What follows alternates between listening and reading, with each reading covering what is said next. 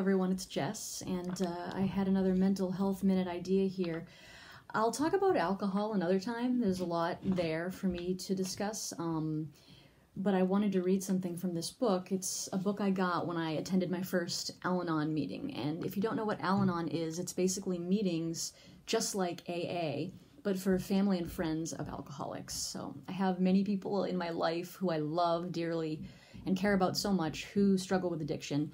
So these meetings and the literature especially, I find incredibly helpful. So I thought this might resonate as you maybe navigate relationships or even just interactions with other people right now in this crazy time.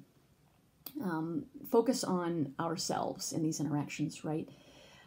We acknowledge the situation as it is and look at our options instead of looking at the options that are available to others, and consider what is within our power to change instead of expecting others to do the changing. What can result from this is problems have a better chance of getting solved, and maybe we lead more manageable lives. And I really love that idea of, someone said it to me once, and it's so simple.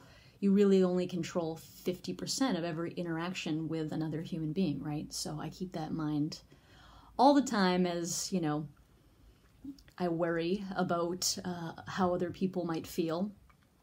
And so that's the Mental Health Minute for today. Be well. Thanks for watching.